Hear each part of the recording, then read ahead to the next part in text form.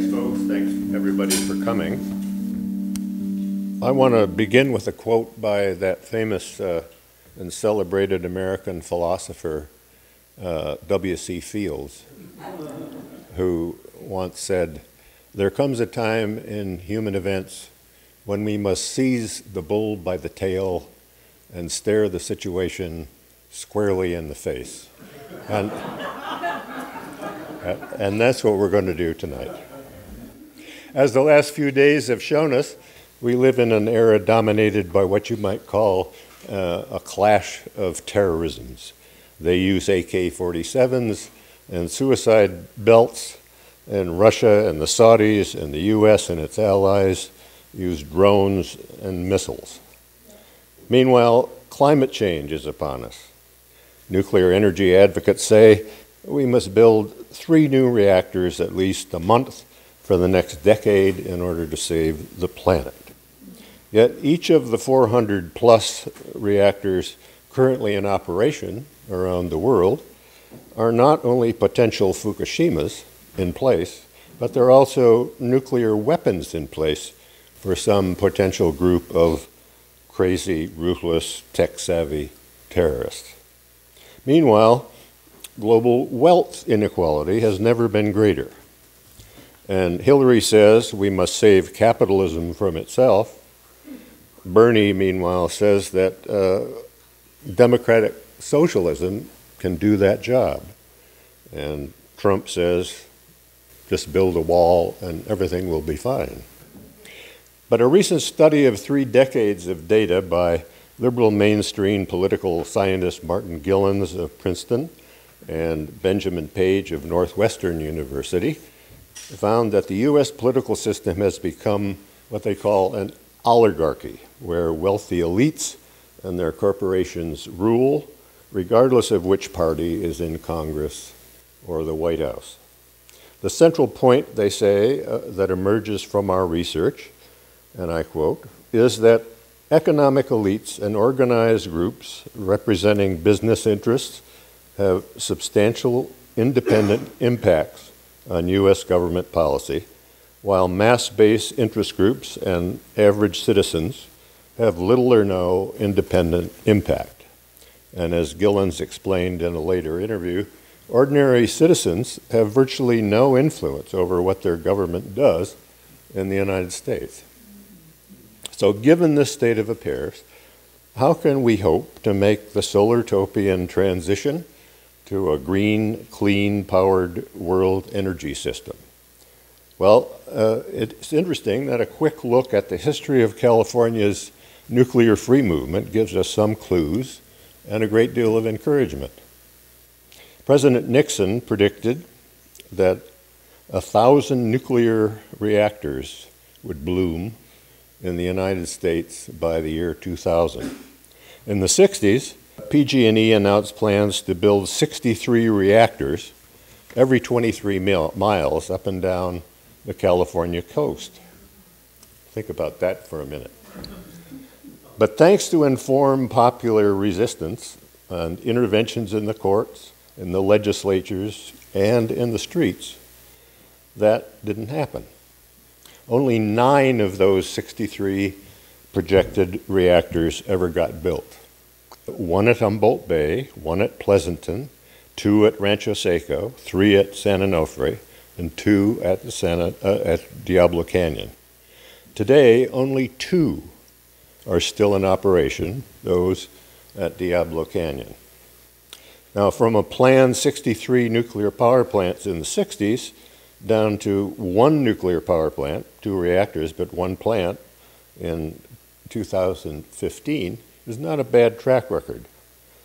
And it speaks to the effectiveness and informed efficacy of informed nonviolent popular resistance, and it also is a demonstration of the essential non-viability of nuclear energy, vulnerable as it is to public opposition, industry incompetence, and what renowned energy maven Amory Lovins has called a terminal overdose of market forces. And he's been saying this for 3 decades, I'm afraid. The shutdown of San Onofre in 2013 was hailed as, quote, a seismic event for the nuclear industry. And the man who said that was in a position to know wherever he spoke, because he had once been an executive in that industry, and he had played an important part in helping to shut down San Onofre. That would be Arnie Gundersen.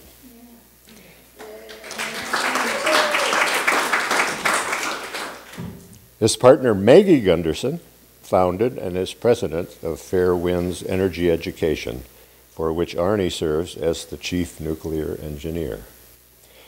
The Fairewinds organization has emerged as a major player in informing the public about the risks of nuclear power and the real potential of a solar-topian transition. We're very pleased and honored to have Maggie and Arnie with us tonight. They were both once working professionals in the nuclear industry. Arnie is an engineer, a nuclear engineer, and a top executive, and Maggie as a public relations professional. That's what makes them today so knowledgeable and effective as educators and consultants to organizations like Friends of the Earth, Mothers for Peace, No Nukes California, Fukushima Response, and EON, that are now working to shut down our state's last nuke standing. That's Diablo. Fairewinds has also played a key role in supplying hard-to-come-by, up-to-date, accurate information about the ongoing Fukushima nuclear reactor disaster in frequent video reports that are available online and free to download and use as you wish at fairewinds.org. I highly recommend that you visit that site and contribute what you can to support their ongoing work. Their motto is, we'll help keep you informed, and we're very fortunate that that's what they're going to do for us tonight. Arnie will lead off with a presentation, and then we'll have a conversation with both of them, and then a dialogue among us all. I just want to mention that Fukushima radiation has been detected right on the shore of Vancouver Island, as well as 100 miles offshore of Eureka in Northern California, and 1 mile offshore of Del Mar, which is almost to San Diego. So it's swirling around here. There's a unique signature to the Fukushima radiation, and it's the cesium-134. If you find cesium-134 along with cesium-137, which is everywhere from the bombing, then you know it's come from Fukushima Daiichi. You cannot depend on the government to help you at all. I'll give you an example, not about this coast, but a lake that's in Kansas, and there's a nuclear plant there, and we got very strong tritium releases there. And the water was tested, and it tests positive for that. And no one, the utility, they know that tritium has been leaking out. The federal government isn't reporting it, and that lake is one of the most advertised sport fishing lakes in the country. There are several military nuclear power plants, and also additionally University of California nuclear power plants. How many military nuclear power plants do we have here in California? And has there ever been a meltdown here from that? Very recently, some studies that showed particular utilities were releasing large amounts of radioactivity and claiming that it was Fukushima Daiichi radioactivity. This is not on the West Coast. This is another state. And the signature test that he took showed the 134 and 137 cesium results. So, there was a nuclear reactor here in California that had what may be the worst nuclear disaster in American history. It may have exceeded 3 Mile Island. There was a plant back in 1959 when LA was nowhere near as big. There was a plant at Santa Susana run by a contractor named Rocketdyne that had a meltdown that severely contaminated what are now the suburbs of LA. At the time, it was farm country and it was totally covered up. I went to school 10 years later, and we knew nothing about this. It finally came out in the 80s. So, Maggie's comment about not trusting our government, this is an industry that was born in secrecy, with the bomb. And that same mentality pervades it already, even now. But it's not just bomb issues, it's commercial as well. But I don't know of other military reactors. I imagine, nuclear ships come into San Francisco, et cetera. But I really don't know of any other reactors in the state. So I know you all have questions, but I want to ask you to hold them for a few minutes because we'd like to have a little exchange up here first, and then we're going to open it to a dialogue, a general dialogue. And I'd like to begin with you, Maggie. Since you both made the transition from inside to outside, I'd like you to talk a little bit about that process and what its personal impact on you both and your lives was, just in general. The process was a drastic change when each of us began to see the lies that we'd been taught. When you're 17 or 18 or 19 and you're starting to study at college, you're going to believe a lot of what your professors and scientists and advisors tell you. And to learn that they either believed in this false mythology or they didn't know what they were talking about, it's quite shocking to have to deal with that and realize that we made significant errors.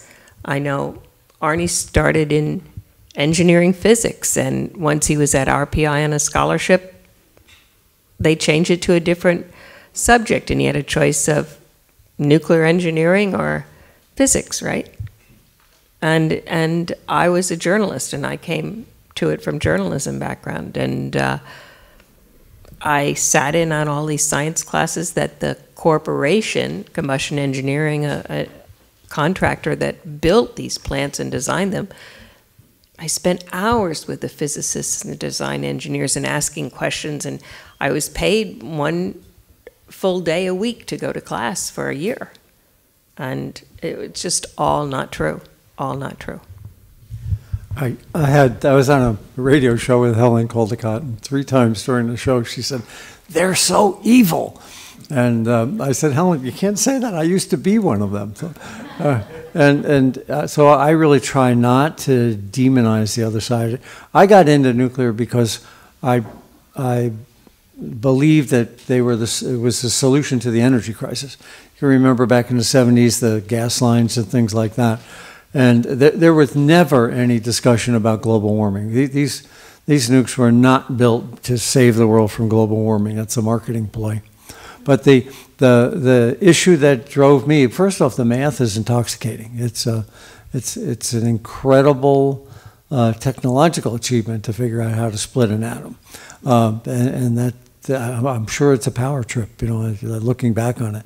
But the people on the other side of this argument really believe that they're trying to change the world. So we're trying to change the world from people who are trying to change the world. And that's the dynamic that's occurring right now. The people on the other side of this argument are incredibly well paid too, which makes them a little more obtuse to new ideas. The average student right out of college with a nuclear engineering degree starts for around $100,000 a year. So it's a very lucrative. Not only do they believe they're trying to save the world from global warming, but they're really paid a boatload of money to make that belief as well. The problem isn't with the people, the problem is with the technology that can have that one awful experience and wipe out a country. People will say to me, oh, I know the people at Diablo Canyon. They're really nice, and they send their kids to the local school, and they coach soccer, and they're in the church choir, yada, yada, yada.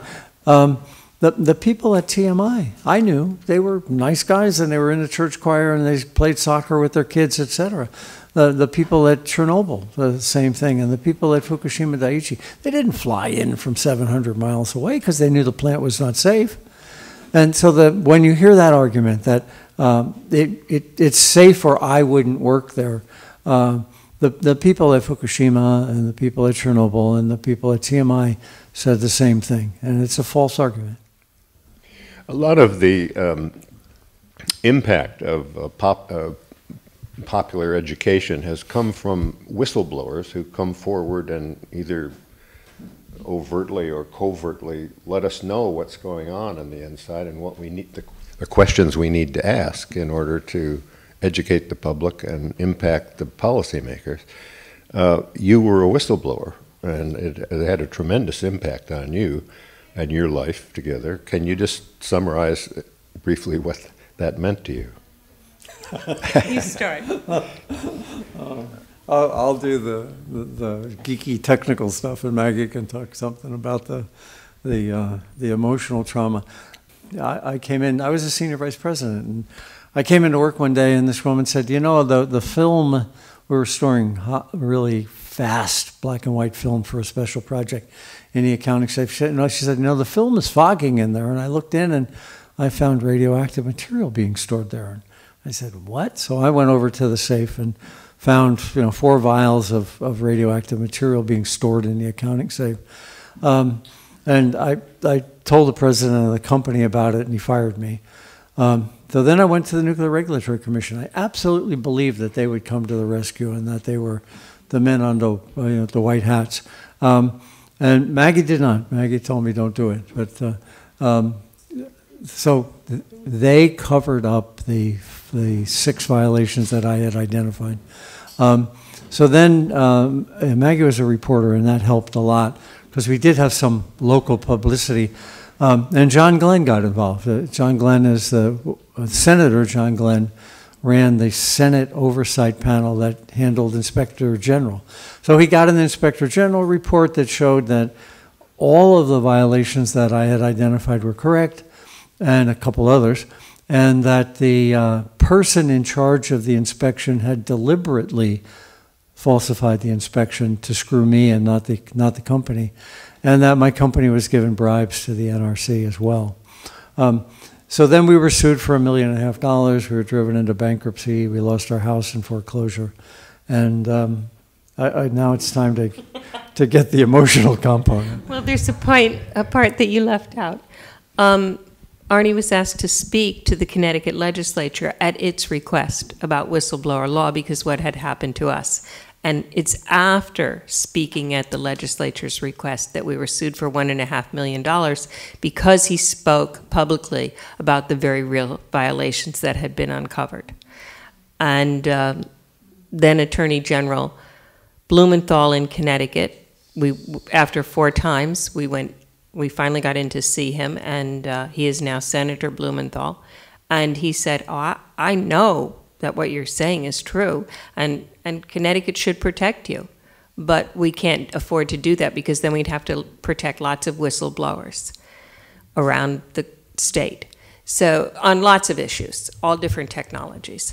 And it's not that I didn't support Arnie telling the truth or not wanting to bring those issues forward. I will tell over and over again, any whistleblower, protect your family first. Get the documents out, make copies, put it away, and find another job, and then tell the truth. Because if you're inside, you will be fired.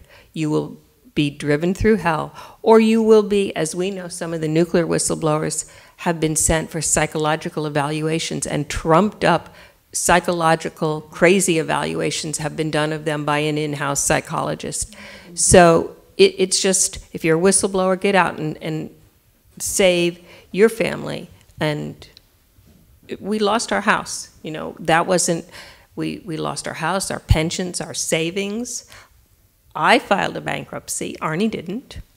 Because if he had filed a bankruptcy, then the case against us would have belonged to the bankruptcy court, and we would have been driven totally under. We did have a settlement, we're allowed to say, for $1 and other considerations, but I will tell you, we were not made whole. We came out of that having lost by the time the attorneys took a third, and the battle took 7 years. And we settled because in Connecticut, the way the law is structured, you can have a pro bono attorney, a nonprofit, a pro bono attorney who can represent you, and they get a third for the regular case. If you appeal, you have to pay all the costs yourself. You have to pay all the attorney's fees up front. If the other side appeals. If the other side appeals. And we had, it looked like we were going to win the case, and if the other side appealed, as Arnie said, which they told us they would, we would have been driven further than we already were. I mean, we were in final foreclosure on the house and had already filed a bankruptcy and had 2 little kids. Two other, I was a senior VP, and I was in contact with lots of high-powered nuclear attorneys. And one guy said to me, he was a partner at the biggest nuclear law firm in the country, Winston Strawn. And he said to me, Arnie, in this business, you're either for us or against us, and you just crossed the line. And that was it. There was no work in the nuclear industry for conscientious people. The other, Maggie talked about losing the house. And we call ourselves homeless. We have a house now. We're renting, but the place that we called home, the place where our kids grew up, and that special place that in your mind you think of all the happy times. We lost that, so we're essentially homeless. And we were at a point where the church was bringing Thanksgiving turkeys, and if you talk to somebody who's been through bankruptcy, one of the roughest things they have to do every day is open the mail. And we had this long driveway. It was like a 1,000-foot driveway, and I'd walk down. And I can remember Monday through Saturday, I hated that walk. It was like my stomach was sick. And Sunday was a wonderful day because there was no mail being delivered. So we would, but every once in a while, you'd open the mailbox and there'd be $500 in it from somebody you didn't know. It was just there.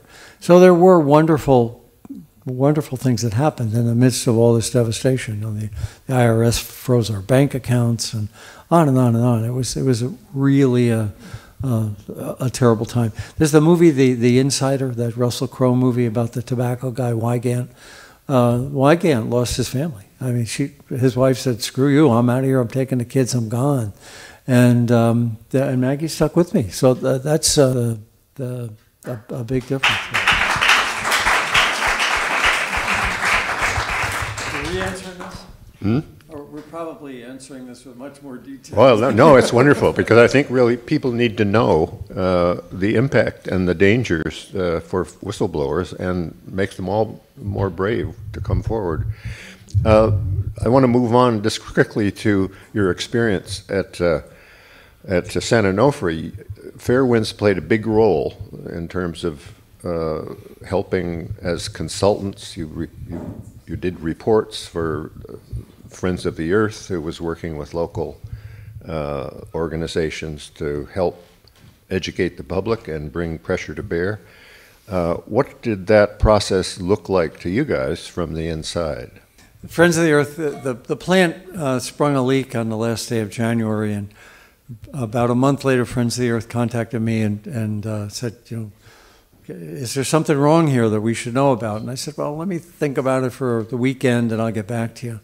And Maggie and I discovered that the steam generators, these huge things, they're about hundreds of tons, that they had written a paper. Edison and Mitsubishi, the people that made it, together wrote a paper, a scientific paper in a magazine called Improving Like-for-Like Steam Generators. In the nuclear industry, you're allowed to replace an old steam generator with a new one if they're the same. And there's a process, though. If they're not the same, you have to notify the feds and notify the public and have a public hearing. And they didn't want to do that. So they claimed that the new steam generators were identical to the old steam generators, and there were so many things different. It was absolutely wrong. And unfortunately, the Nuclear Regulatory Commission bought that, hook, line, and sinker. So we churned out a report, like Maggie said, we worked for a solid month, frantically getting this report done. And we convinced Friends of the Earth to publish it on a Monday morning. And likely as a result of that report, on that Monday afternoon, the NRC came out with a conflicting report. But Friends of the Earth had the upper hand because the press had that report for the first half of the day. And so rather than being at the end of the article, like you frequently are in these battles, we were at the top of the article, and the NRC and San Onofre were forced to be on the defensive. And we had 5 other reports over 5 months, but Friends of the Earth managed to take the offense and force both the NRC and Edison to play defense. I have more, but go ahead. And the only reason we made progress after that first report, the media took Arnie to task, and Jennifer Manfrey, who was head of public relations at Southern California Edison, got on KPFA and said, oh, Arnie's an he's a whistleblower, and he's a disgruntled employee, and he doesn't know what he's talking about, and he's been teaching math. Like most experts, they also have another job, because expert witness testimony isn't constant. And Edison said, oh, we have 2,000 engineers that have done these calculations, and he's one guy who doesn't know engineering anymore and doesn't know math. And they were going on radio, TV, everything, trying to call Fairewinds liars. And a whistleblower came forward and had copies of documents that he had gotten hold of. And he copied everything before, he got it out and had it and turned it over to us, and we brought that forward. And then a second whistleblower from Canada who knew inside stuff about the condensers and how they were made and that process contacted us with information that helped. And then a third whistleblower came forward to Friends of the Earth and Senator Boxer. And Senator Boxer, boy, she was fearless. She had talked to Arnie numerous times and really pushed. So it was amazing. So there's a Diablo issue here too. The same process that both the NRC and Edison didn't want, this public participation in the licensing process, the NRC let Diablo get away with too on the seismic stuff. So with all the changes that happened at Diablo when they found the Hosgri fault and the shoreline fault, they should have reopened their docket for public participation. And the NRC looked the other way and likely had an inside deal with the people at Pacific Gas and Electric, so that the public never got into that process and never really found out the weak points in the design. It plays out across the industry that the last thing both the NRC and the licensee, Diablo or San Onofre, want is public participation in the licensing process. So what we were able to do at Edison was force that and got to play offense instead of defense for a little over a year until it shut down. That's quite a blessing for us here in California. I also wanted to ask you, based on what you just said about what happened in the process with San Onofre and the NRC's actions there, and then at the Diablo Canyon, what parallels can you draw with Fukushima Daiichi and that report from the Japanese Diet about what really caused that disaster? Well, one parallel between Diablo and San Onofre is that active, smart citizenry really counts. I mean, if Friends of the Earth had just hired Fairewinds, we would have lost.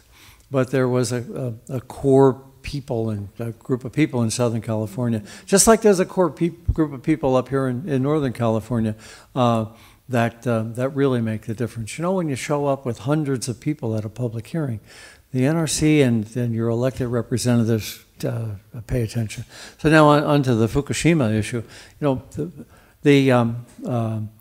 there was if you look back over the 100 years before Fukushima, there were about 7 or 8 tsunamis, all of which were over 10 meters and some were 40 meters. So all of which were at least 30 feet and some were 120 feet.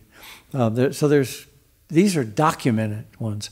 If you go up in the hills around Fukushima, you'll find these things that look like gravestones, and they're written in an ancient Japanese dialect from about 1,300 years ago. And they say, honor your ancestors, do not build below this point. So there's plenty of information. So with that as a history, the tsunami wall at Fukushima Daiichi was built 12 feet high. So that was what the Diet Commission was saying. So you know, the engineers at Diablo know to do it right, it's too expensive to compete.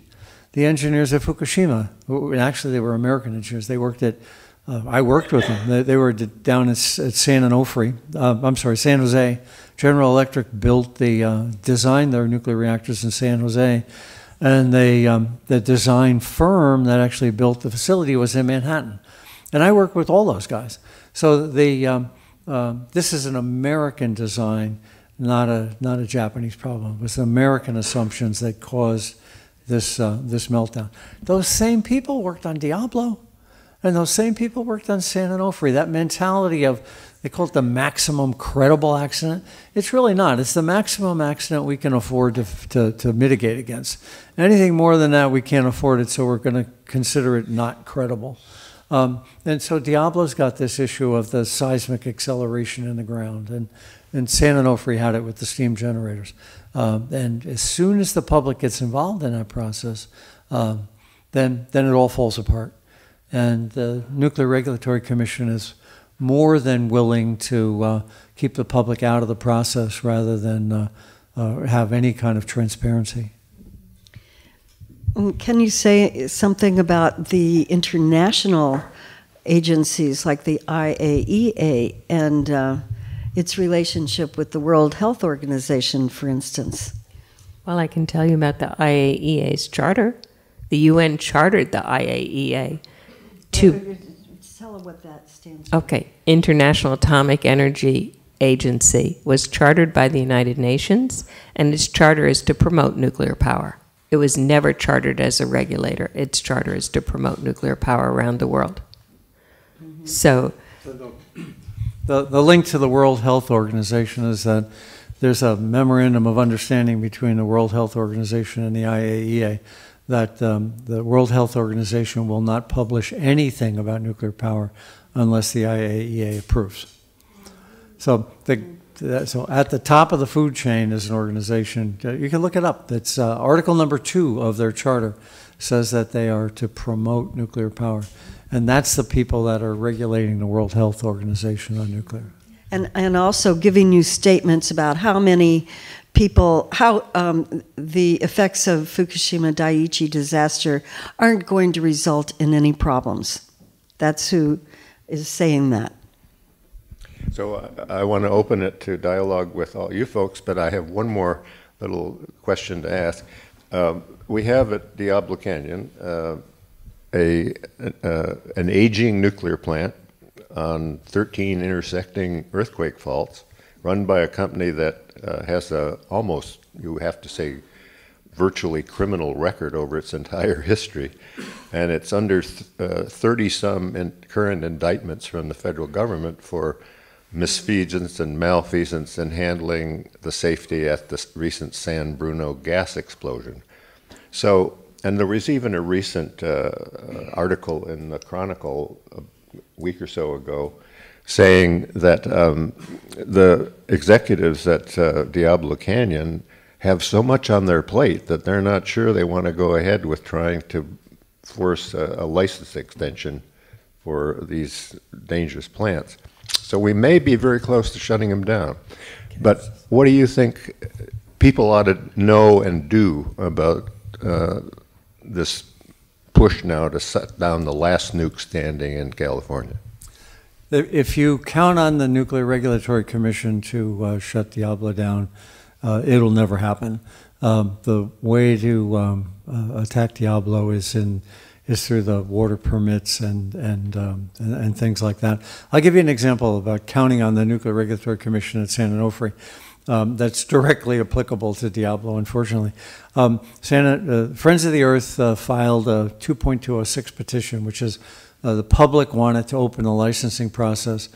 And that was in the summer of 2012. And the NRC finally got around to having a hearing 6 months later in January of 2013, and I was their expert. It was like a 2-hour presentation. It was one of our better ones. During the presentation, the chairman of the review board fell asleep twice. Now, there's something to be told. Now, the NRC is required to have an answer to a petition in 6 months after the review. So this is so in 2013, January 2013, we had the review board, and the NRC didn't answer in all of 2013 and all of 2014, and just answered now a couple months ago in 2015. And their answer was, we're not going to answer because the plant is shut down and your petition is moot. And my position is it's the same people running it who lied to you in 2012 and 2011 and before that, and now you're not going to seek some sort of legal redress against these guys. But so their position is that it was moot because the plant had already shut down. So don't count on the Nuclear Regulatory Commission to be the one to not give a license extension. It's got to happen with your governor and your elected representatives. And I think Maggie wanted to say one other thing about that. Well, it's really up to all of you, because how the public worked, individual people with legislators throughout Southern California, is how the information got out there. And city council after city council voted against any restart of San Onofre. That was democracy in action. Mm-hmm. And we're not involved in that process, Arnie and I. Our charters, both charters for the Fairewinds Associates and for Fairewinds Energy Education. Fairewinds Associates is paralegal services and expert witness testimony, and we are not allowed to lobby at all or do anything like that. We can be retained to give an expert presentation, but that's it. And Fairewinds Energy Education also, I sign for any of our grant money from foundations that we will not lobby or call for action, and so we don't.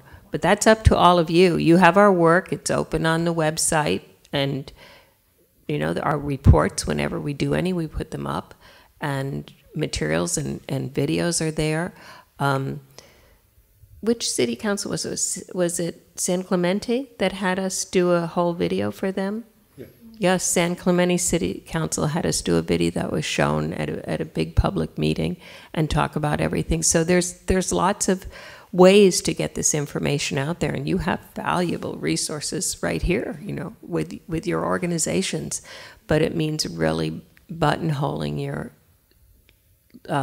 state and your state legislators and your city councilors, and making them see they have a lot on their plate. Takes a lot. I was on Public Works Commission in Burlington for 5 years. It takes a lot to manage city infrastructure and state infrastructure, and they're not going to come looking for you and knocking at your door.